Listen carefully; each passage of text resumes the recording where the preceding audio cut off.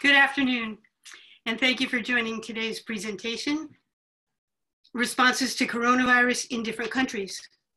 I'm Diane Fenner of the New York City Bar Association, and the co-sponsors of today's presentation are the Health Law Committee and the Senior Lawyers Committee. And you are welcome to join the City Bar. Membership is open to attorneys or affiliates, and you can visit our website, nycbar.org, for more information. We New Yorkers were among the first people in this country to be hit hard by coronavirus.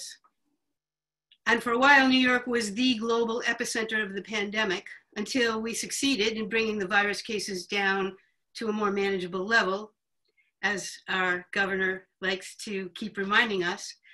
But now that we have come this far, people in other states have started getting sick and dying, which obviously could have been prevented if they had taken a lesson from our book. But there's a much bigger story. The US was not the first country to face coronavirus. Other countries faced it and brought it under control. What could we have learned from them if we had chosen to follow their lead? Here's what we know for sure. America is a rich country with a respected medical system and 5% of the world's population, but we have 30% of the world's COVID deaths. Why did that happen? How did the US differ from other countries? What are the lessons to be learned? The changes we could still make? According to economics professor Richard D. Wolff, our speaker today, the problem is less the virus than the failed preparation for it and the inadequate response to it by both the private sector and the government. He will present his analysis and then answer questions from you, our audience. You can submit questions using the Q&A feature on your screen. If you look down at the bottom and a little bit to the right, you'll see that icon. Let me just introduce the discussion with a couple of statistics to put the problem into perspective. We'll compare the number of cases in the US with a place that's similar in size and in wealth, like the EU. The daily average of new cases per million people in the United States is 160. The daily average of new cases per million people in the European Union is 9. Arizona alone has more cases per day than the entire European Union. Now let's look at the number of deaths from the virus. A study out of Harvard University last month compared the COVID deaths in Germany, South Korea, Australia, Singapore against COVID death in the US. What did they conclude? That between 70 to 99% of COVID death in the US could have been prevented if we had taken the same measures that those other countries did. When people are dying, not because of a disease, but because of a government policy, we as citizens have a duty to figure out what's going on. There have been plenty of theories. One theory was that the current occupant of the White House didn't want to close business because a bad economy would hurt chances of a re-election. The speaker we bring you today goes deeper than that in analyzing what's at work here. Professor Richard Wolff is an economist. He's looking at what happened through the lens of economic theory. He will explain how the root cause of this disaster goes beyond mere political expediency, beyond any one person or election, and why it is our fundamental system of economics that created this failure. Professor Wolff holds degrees from Harvard, Stanford, and Yale. He's the author of several books and articles on political economy.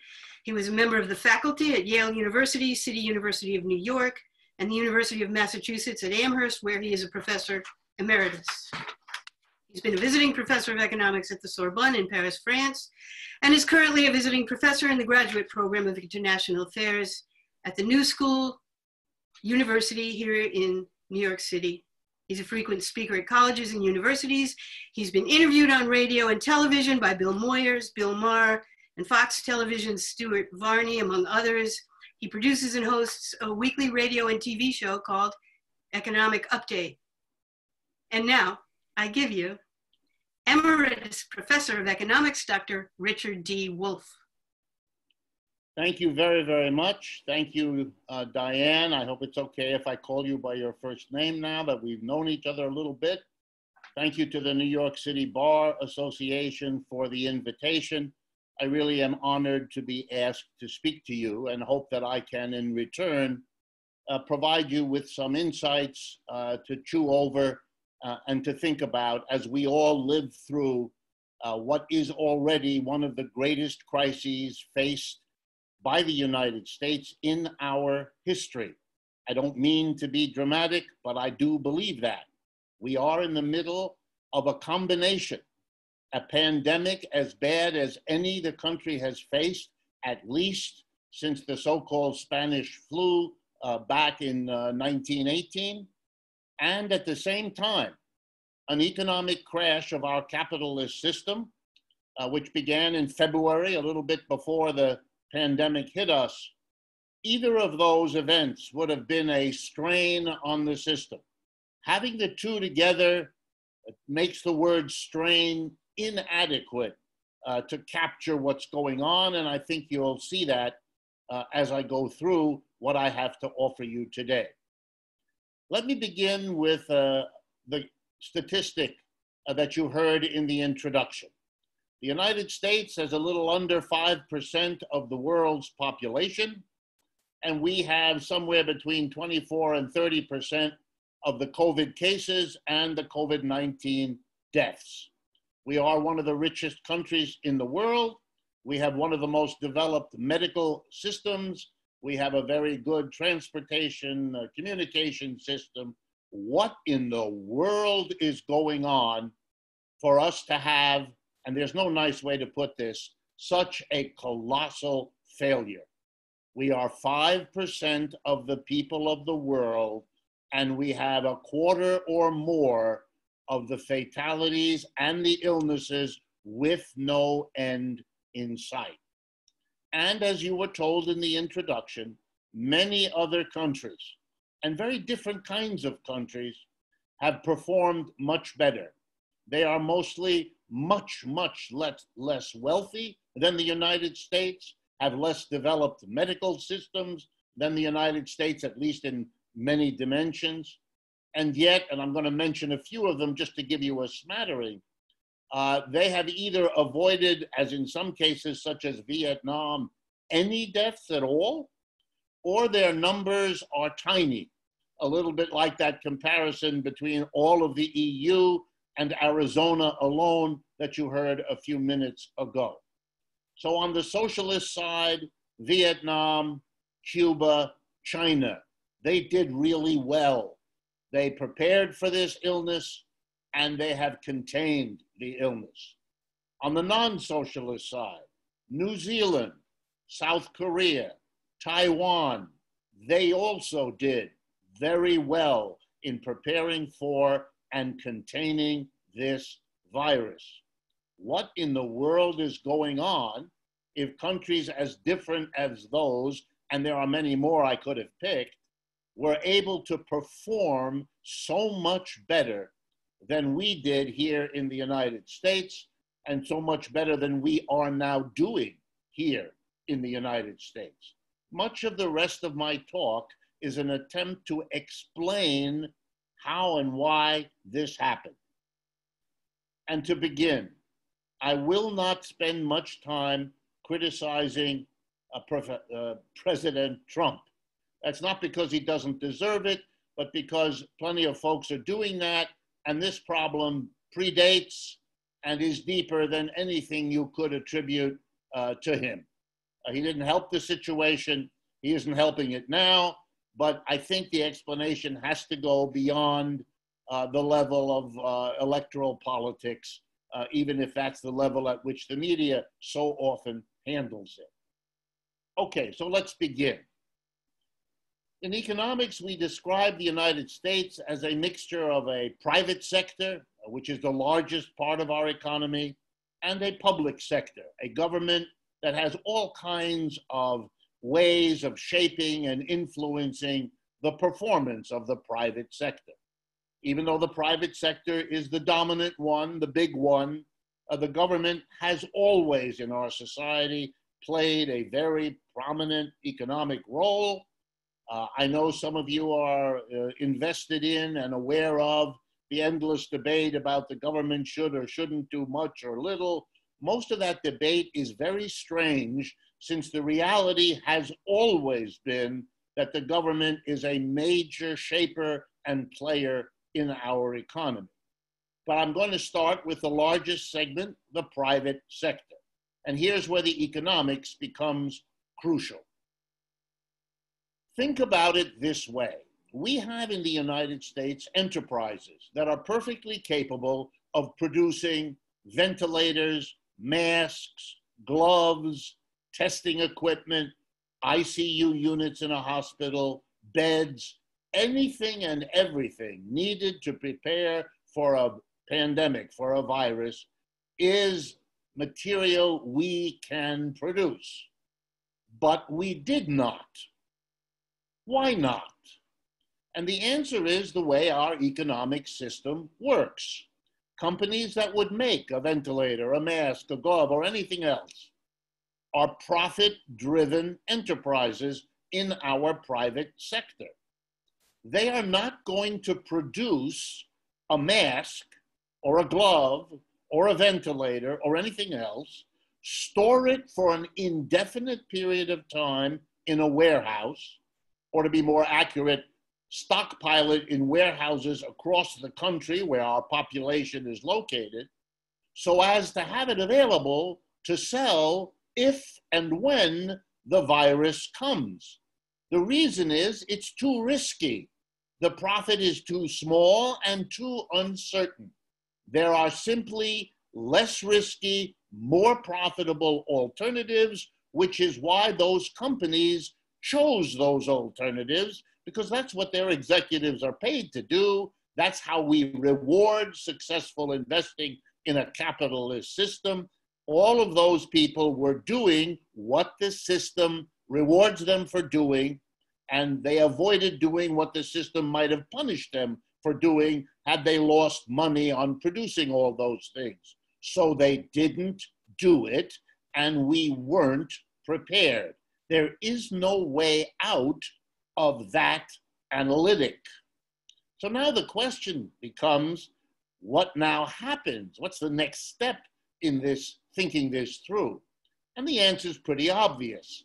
The government could have come in and said to the American people what I've just said to you, namely, our private capitalist system is not set up to undertake the kinds of investments, the kinds of production, the kinds of stockpiling of output that is necessary to combat a virus. Parenthetically, let me remind you all, there is nothing new about a virus.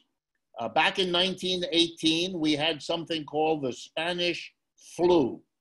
By the way, the word Spanish had nothing to do with where the flu originated. It originated in Kansas, here in the United States. It killed millions of people, including roughly 700,000 Americans. A terrible scourge on the world. We know about those things because we suffered them. In recent years, there have been dozens of viruses. There's a whole class of epidemiologists who study these viruses, how they're formed, how they spread. Nothing about this is particularly new. The specifics of each virus are unique, but the general pattern well known. So again, no excuse. There's nothing about this that we shouldn't have been prepared for, but our private system doesn't do it. So the government could have come in and said, look, that's the way our private capitalist system works. It rewards investments and production that happen not to be very good for public health, which you would think is one of the first requirements of any economic system, but that's for another discussion. So the government didn't do what it could have done. And here is what it could have done. It could have come to the ventilator producers or the glove or the mask producers and said, okay, we understand how the private profit system works. So here's what we'll do. As fast as you produce the gloves, the masks, the ventilators, we, the government, will buy them from you. We remove thereby all risk. As fast as you produce them, we will buy them. We will stockpile them around the country. We will pay for the storage of them. We will pay for monitoring them. We will pay for replacing them if they wear out or something happens to them. We'll take all that off your plate. Not only that, we'll pay you a pretty penny for the goods you produce that we take out of your production line as fast as you produce them. Under those circumstances, those companies would have produced all that we needed to be prepared for this virus. Not only could that have happened, but we are already as a society doing that. And that might be the most stunning thing I have to tell you today. Here's the example of the government doing exactly what I just said. We call it the military-industrial complex, or if you like, the defense system of the United States. Because it turns out that it isn't privately profitable for a company to make a missile and store it in a warehouse somewhere, or a gun, or a ship, or a plane, or you fill in the blank. It's exactly the same economic problem. It's too risky. You're going to store it for how long? Till the next war happens? Who knows whether that will happen, or when it will happen, or where it will happen, or how it will be fought. Too many risks, too long a horizon.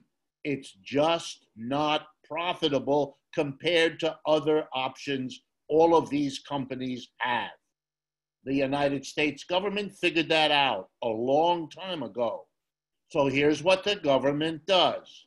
It goes to the missile producer, the gun producer, the ship producer, and it says, I'm the Navy, I'm the Army, I'm the Air Force, whatever. I will buy these things from you as fast as you produce them. I will pay you, we call those cost plus contracts, I will pay you an amount of money for that missile or that gun or that ship that not only replenishes your costs, but gives you a healthy profit on top of it at zero risk. All of it will be done in advance.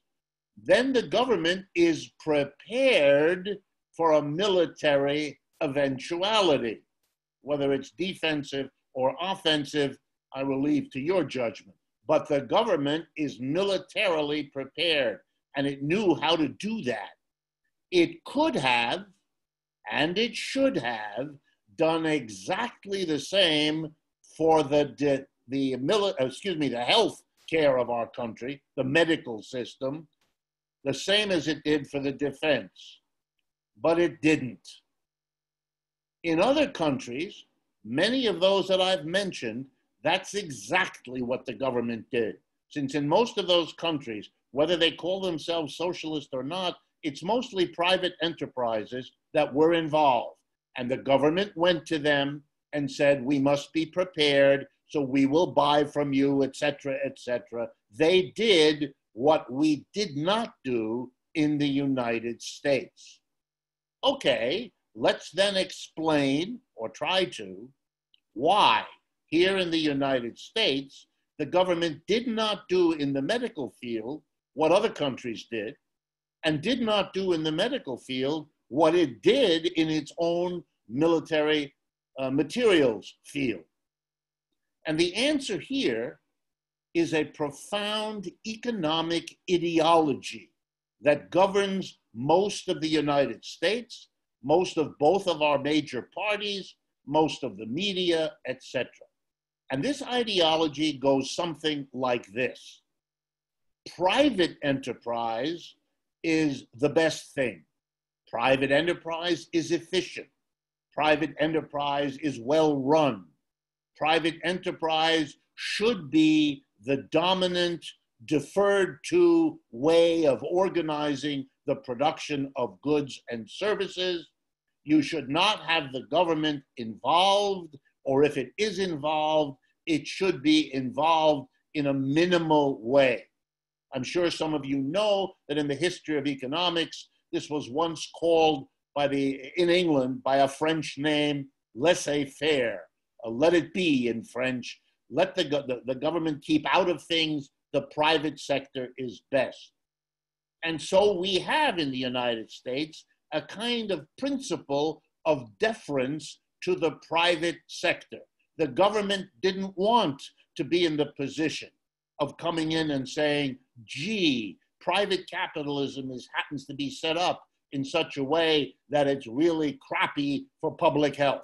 And that's the truth. We weren't prepared, as the statistics are such dramatic evidence. It's not a system that's good on public health. By the way, is that a severe criticism of capitalism? You bet. But of course, that's hard here in the United States, where criticisms of capitalism are so frightening to people that getting anywhere near there is a little bit like a child touching the proverbial hot stove.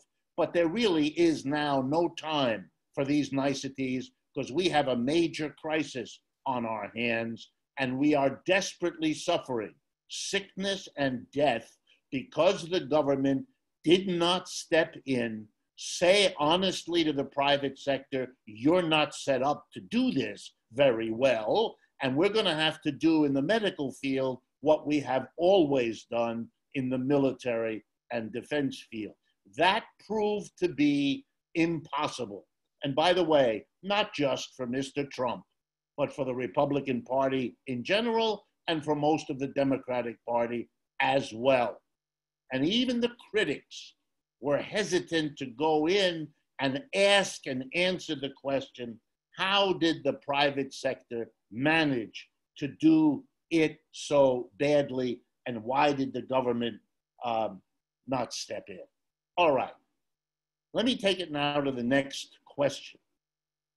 For me, the next question is the trauma that we are going through, and I want to underscore to you all, as an economist, we are going through an economic trauma. I'm not an epidemiologist, I'm not a doctor, but from everything I can tell, we are also going through a physical and mental health trauma, given our anxieties, given that we've moved our residences, our workplaces, that the uncertainty of all of this must eat at all of us one way or another. This is a major kind of trauma. I want to underscore it because I think it helps illuminate something that is crucial for us to understand. We are going through an economic crash. We are having levels of unemployment that we have not seen as a nation since the Great Depression of the 1930s. There's actually a difference between the depression we're in now and that one. This one came upon us faster. We have never before had 50 million, let me repeat it, 50 million people apply for unemployment insurance in a matter of 15 to 16 weeks.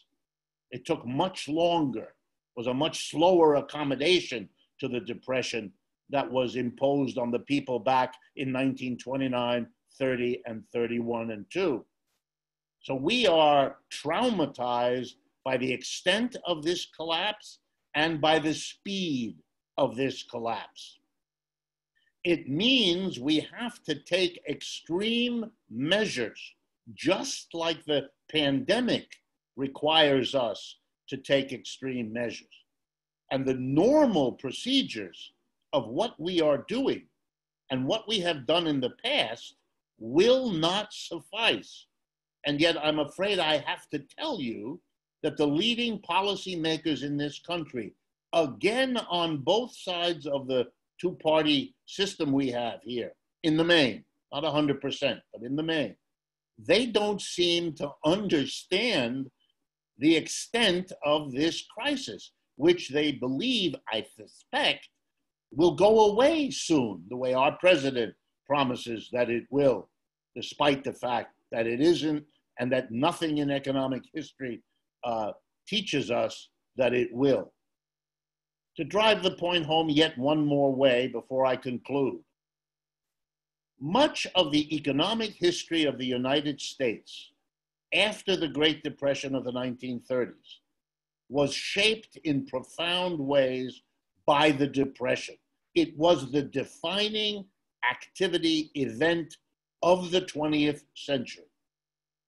Everything that happened in America, economically speaking, after 1945, with the end of the war that came right after the Great Depression, was shaped by that depression.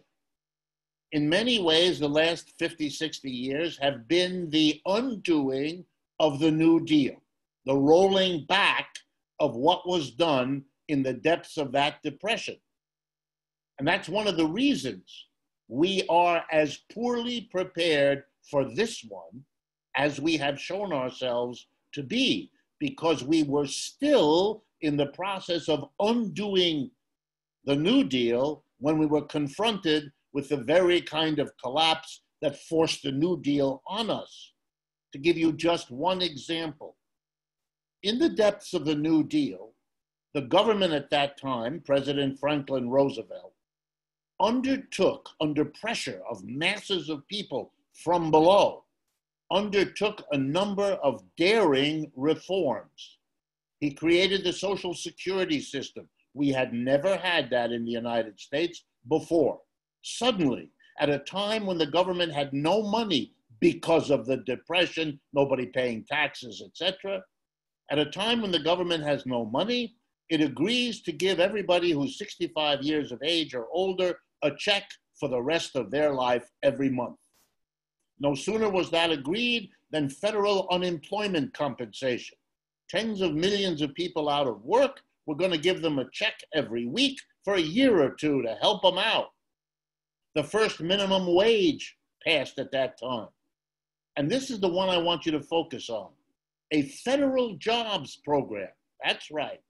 The government stepped in unprecedented and said that people who had been fired from the private employment that they had enjoyed before would now be rehired by the government.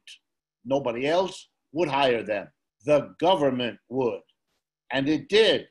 15 million Americans stopped being unemployed, got a job, got an income, were able to stay in their homes, pay their mortgages, all the rest. The most stunning thing for me as an economist, looking at a equal or worse depression now, is not only that we have no government hiring at all, even though it worked fantastically back in the 1930s, but we don't even discuss it. We don't have a national conversation about the choice we're making, having millions of people unemployed, rather than paying them not all that much more than they're already getting for doing all kinds of socially useful things. Let me remind you that during the 1930s, unemployed people built those national parks that we all enjoy visiting in the western part of the United States. They did some of the first ecological reclamation that this country has done. None of that is being done, and the economic crisis is therefore getting worse as well. You may not know, let me tell you, a third of all commercial tenants in the United States did not pay their rent to their landlord for their store, for their facility in a mall, and so on. Roughly the same percentage of residential tenants have not paid their landlord. Because of that, the landlords turned around and have told the banks from whom they borrowed the money to establish these institutions that they can't repay their loans. And that has forced the banks to tell the Federal Reserve that they may not be viable if this problem isn't solved. But no one knows how to solve this problem. Everybody is gearing up with, if you pardon me, lawyers to fight this battle out. And no one knows where that's going to go. Many states have a moratorium on rent and mortgage payments. It runs out at the end of July or August. Are we going to have 20 million evictions? If so, we're talking about social disintegration on a scale neither you nor I have ever experienced, and probably neither you or I want to be near, let alone in the middle of what is going on. All right, let me conclude. We live in an economic system that has strengths and weaknesses, like all systems do. But we also live in a system that has a history, like all systems do. And to be very schematic, that history has 3 stages: birth, evolution over time, and death. Slavery was born, evolved over time, and died. Feudalism was born and evolved over time and died. Capitalism was born, we know that. It's evolved over time, we know that too. And unfortunately, that leaves the last stage, which hasn't happened yet. Is it happening now? I never thought I would ask that question. I did not expect to see anything in my lifetime of the sort that we are living through, so I excuse myself. Maybe I should have asked such a question. None of my professors in all the exalted universities I ever studied at, they never asked the question either. But we are asking it now. The problem of our economic system is in fact a whole network of problems. And we have been, as a nation, very poor at facing those problems, at interrogating those problems, and exploring the alternative ways available to us to try to solve those problems. And we did it for an ideological reason. It is the legacy of the Cold War. To be a critic of capitalism in those years, and I'm talking here the 50s, all the way through to the present, depending on where you are in the country, it's stronger or weaker. But we have lived with a notion that to be critical of capitalism is somehow to be un-American, disloyal, ignorant, or evil, or some combination of all of those things, but something to stay away from. So the hard questions about our problems, they didn't get asked. As some of our more acute politicians have told us, we have a tendency to kick problems down the road. Well, the problem with doing that is you run the risk of being where we are today. We are stuck with problems that we kick down the road and that are blowing up all around us. We didn't handle the climate change issue, and that's part of why we have these viruses. We didn't learn, as many had told us, by the way, Republicans and Democrats alike, you have to prepare the world for viruses. We know it from SARS, Ebola, MERS. I mean, they happen all the time. There is no mystery here. You have to be prepared. And it wasn't just Mr. Trump dissolving the commission. It was that the work done by Bush and by Obama wasn't that great either. And it was that the whole thing would somehow not really be a problem that the government would have to take care of because the private sector, you know, is the way to get things done. You know, it isn't. It never was. And that's an ideological hangover from the Cold War that we need now, I think, to outgrow. It's long overdue. But we have other problems. And I want to conclude by making sure they're mentioned so that the kicking down the road and the postponement doesn't keep going, because now, ladies and gentlemen, we cannot afford it. We are at a point in our society that is very, very serious. If nothing else, let me get that across. We have a problem, for example, of instability. I'm not sure if you're aware of it, but every 4 to 7 years on average, capitalist economic systems crash. We have lots of words for this: economic downturn, recession, depression, bust, crisis, crash, and so on. That's because we have them all the time. We have them every 4 to 7 years, and so has every other country into which capitalism, the system of employer-employee organization of production, that's what capitalism means, wherever that has occurred, ever since it started back in England in the 18th century and spread all over the world, every 4 to 7 years. Look, the United States is the best example. Here we are 20 years into the 21st century. We had the so-called dot-com crisis in the spring of 2000. We had the so-called subprime mortgage crisis in the autumn of 2008. And here we are with the COVID-19 crisis in 2020. 20 years, 3 crises, you got it, 6 to 7 year average. That's what it is. And we have to do something about that because it is extremely dangerous in a society to have built in this kind of instability. Slavery and feudalism, with all their weaknesses, did not have this kind of instability built into them.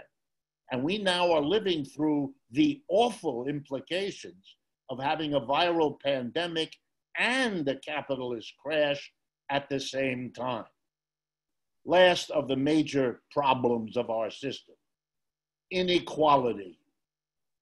I mean, we are now living with a level of economic inequality that is just this side of insane. I will give you just 1 or 2 examples, but they will come back to haunt us all. Over the last 16 weeks, when 52 million Americans suffered the loss of a job and had to go file for unemployment insurance, since it takes a while to get your unemployment check, even if you get the extra $600, you're in economic difficulty. But that's nothing compared to the fact that the following questions have no answer for you. Will the job be there when you're done? When the unemployment is over, can you get that job back? If you do, will it pay you the same amount of money? Will it have the same benefits? Will it be the same hours? You don't know the answer to any of those questions. So your loss of income is complicated by a level of uncertainty that would drive anybody right to the edge. But over the same period of time that 52 million people lost their jobs, many of our employers were having a hard time because of the collapse of shopping, because of the collapse of you can't go to a restaurant. You all know that. Well, those employers are now going to do what employers always do in great crashes. They become aware that unemployment for their workers is an opportunity for them. They can go to the worker and they can say, look, John or Mary, I'm really sorry, but I'm having a hard time. So I'm going to have to ask you to take a 10% cut in your wages. I'm going to have to ask you to suspend my contribution to your retirement fund. I'm going to have to ask you to come in 20 minutes earlier with no change other than the cut in your pay, etc. Why? Because the employer knows you have to accept it. Otherwise, you will be replaced by one of the millions of unemployed who are desperate for work. The latest reports from the Bureau of Labor Statistics, which keeps track of these things in Washington, is already wages are starting to go down, paid wages. So you can see already. So the employed person is under the gun and the unemployed person is under the gun. And then they pick up the newspaper and they are told the stock market is roaring and that Jeffrey Bezos of Amazon, just to pick one person, has seen the value of his portfolio go up by 20 billion with a B over the same 15 weeks that 52 million of his fellow citizens found their economic survival under attack. We live in a country that in the entire 20th century justified capitalism on the grounds that it creates and sustains a vast middle class. Over the last 20 years, and now at a breakneck pace, it is destroying that middle class and shoving most of them into the lower class. This is a country that didn't prepare its people for this, that hasn't expected this. We live in a country where people used to imagine that every generation lives better than the one before, that that's somehow built in to American exceptionalism.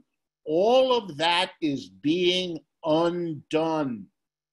To put together a society assaulted by a pandemic of this magnitude, together with an economic crash of this magnitude, when you have kicked down the roads the problems of lack of preparedness for the virus, instability of your system, and inequality of an extreme sort, then you're asking a system to survive when you have made the conditions of that survival virtually impossible. And that itself becomes a terrifying glimpse that people will increasingly have into what may be their future. I take no satisfaction or pleasure, believe me, in presenting this imagery to you or in telling you these things. But I'm assuming from what Diane told me about your interests that you would want something straight, unvarnished, and honest, so we can try to figure a way out of this dilemma rather than engage in more kicking down the road, which is simply too dangerous, if not for you and me, then for the children that have to come after us.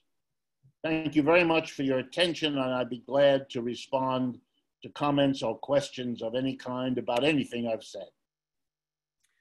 All right, well, we have some questions that have come in, and the first four, I'm going to start with Brian McGovern. Why wouldn't the government have followed the model of the military-industrial complex and paid cost plus for PPE? The private sector of supply manufacturers would have profited, as have the defense contractors.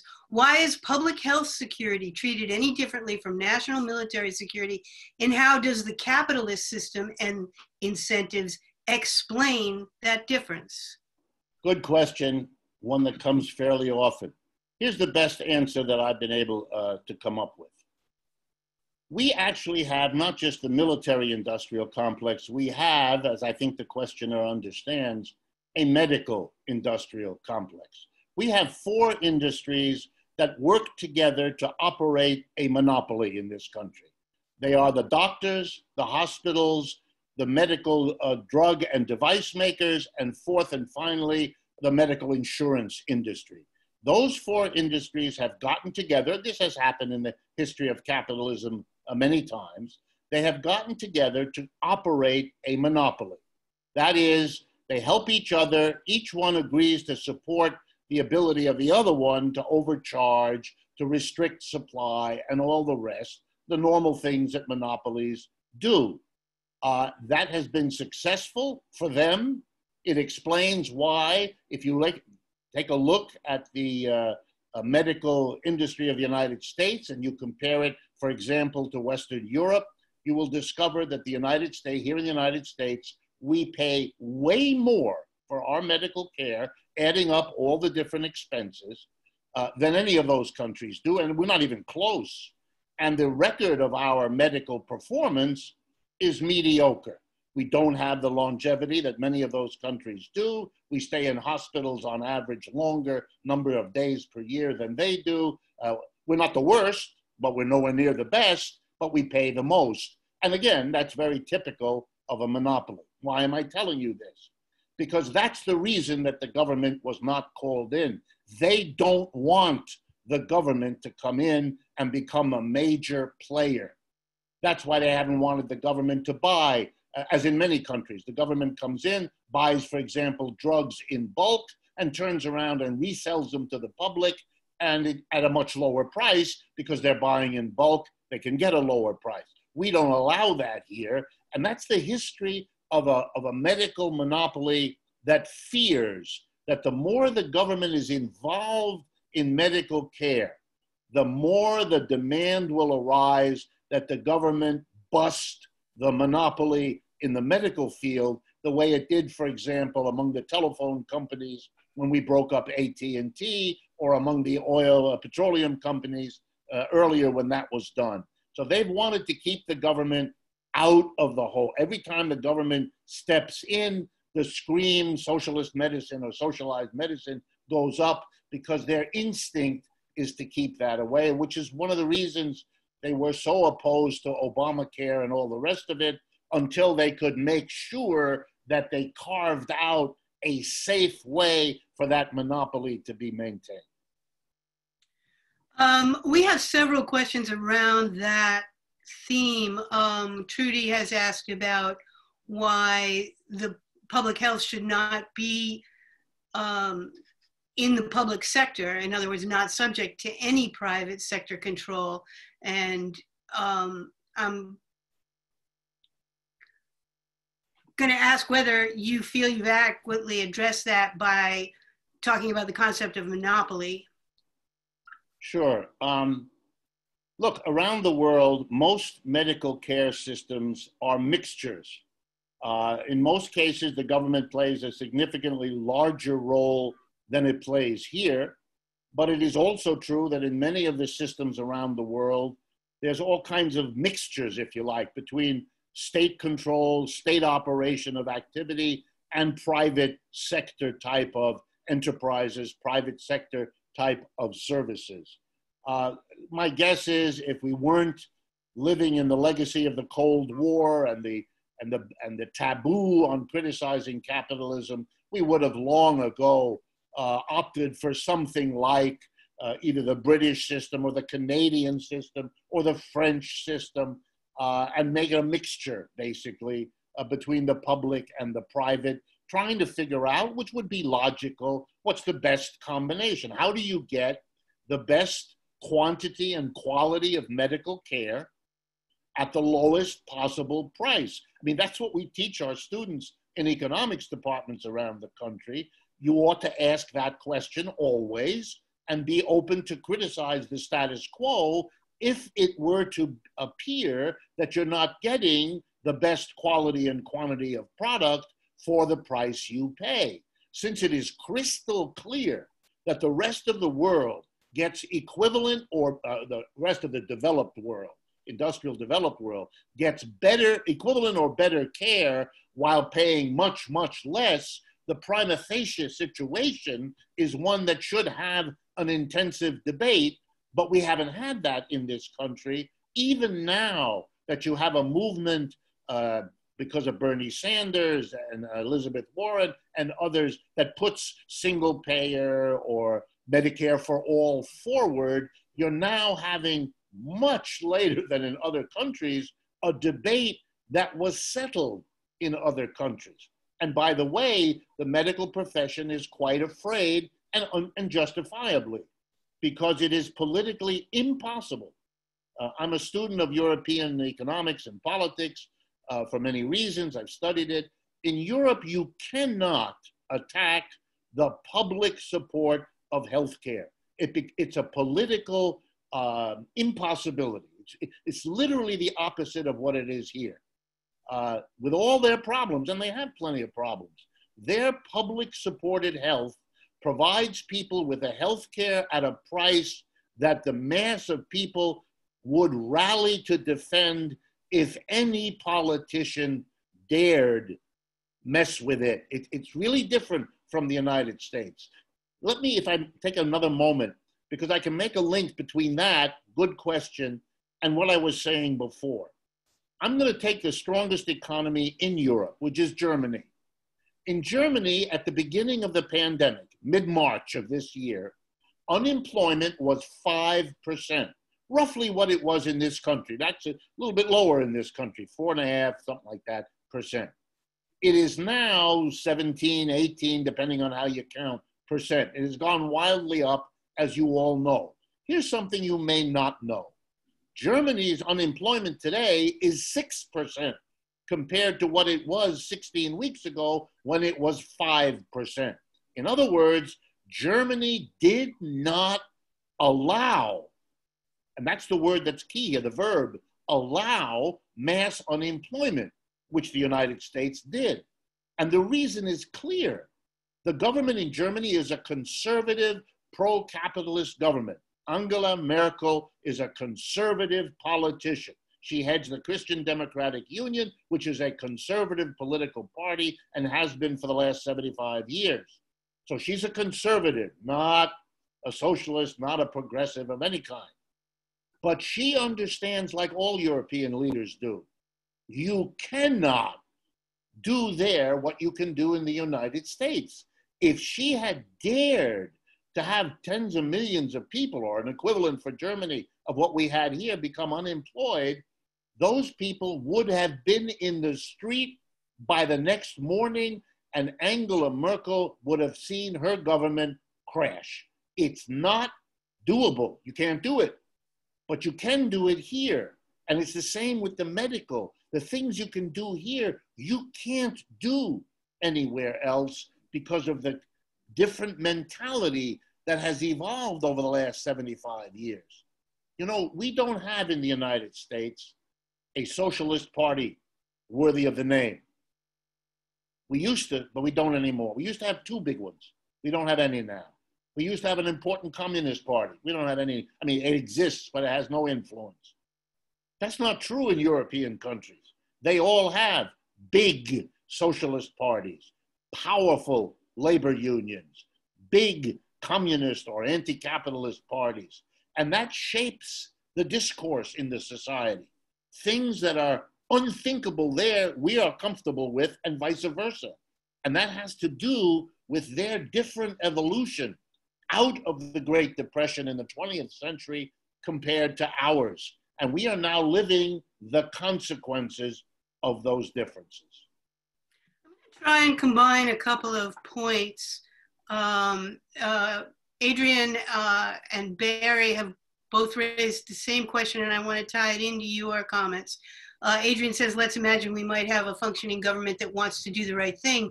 What has to be done to fix the health crisis and the economy simultaneously? And Barry says, if we lawyers just gave you a magic wand, what policies would you propose and enact now? I just want to tie that back in with some of your comments. You talked about feudalism giving way to capitalism, and we all know that that was done through violent revolution. You have talked about the taboo around criticism of capitalism, but it is true that Bernie Sanders, as you mentioned, developed quite a following under the banner of socialism. And my question now is, where do you look to for the best chance at hope? Do you see it as being relegated to only coming from a violent revolution? Have you looked at the Sanders-Biden plan from the economic side? And what do you think we could do or should do at this point in order to bring about some change? Okay, a part of me wants to give a facetious answer. I won't do that, but I want to tell you what I would have said if I did give you a facetious answer, which is, if you handed me that famous magic wand, then to paraphrase one of my former professors, I would hand it back to you because it is such a difficult proposition that you're asking me to respond to. So let me try with a couple of specifics that might happen one day. We have millions of people that are unemployed. And we have a population, roughly 325 million here in the United States, of whom maybe 40 million have been tested. Okay, I have a proposition. The federal government should hire millions of unemployed and put them immediately to work testing the rest of the population. Because if we don't test, we don't know where the disease is. We don't know what kind of people are the ones that are most likely to get it, what kinds of folks in what kinds of situation are transmitting it, infecting others. All of the crucial questions, like any scientist knows, has to begin with gathering the most important facts that have to be understood.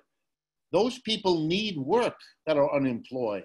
This is a socially useful task that we can have them do that makes them feel good about their contribution makes them help their fellow citizens, and solves a problem that is part of why we have done so poorly because of the testing craziness or the non-testing that we have done.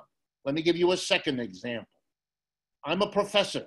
I am now teaching my classes at a distance learning. Okay, in the interest of time, let me be very honest with you. That stinks. We don't do a very good job of distance learning.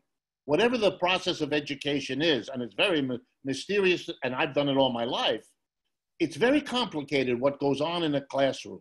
It has to do with your facial expressions, your body language, your verbs, your adjectives, the back and forth that students have with you, with one another. All of that is being scrambled. Much of that is no longer available. The alienation of the students is palpable. They don't understand what's happening. They don't understand why they have to pay this amount of money for something that is so obviously less effective. And it's even worse when you get to K-12. Well, we ought to have handled that problem. Okay, we have millions of people all unemployed. Many of them can teach all kinds of things that they know.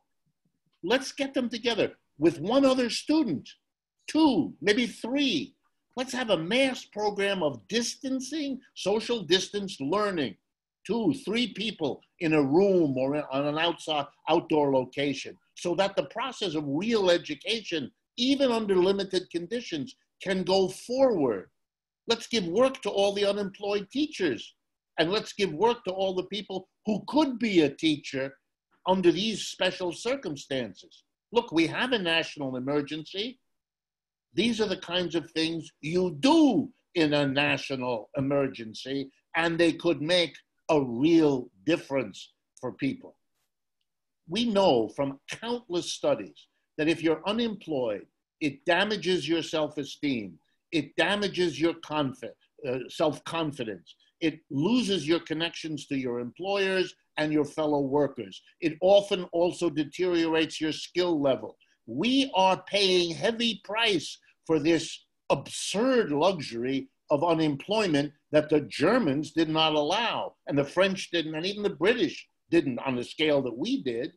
So one of the first things I would do is take a page from the United States, the 1930s, when we did exactly that, and let's go to work. We don't have to wait on a Green New Deal. The very phrase Green New Deal is obviously taken from the original New Deal of the 1930s, plastering the word green in front of it. I have no objection, but this kind of work of improving our infrastructure, of helping us with our ecological problems, that's what the unemployed can do. And that's what they ought to be hired to do. And the government should be doing that. One of the most creative things ever done in the United States, I would do again.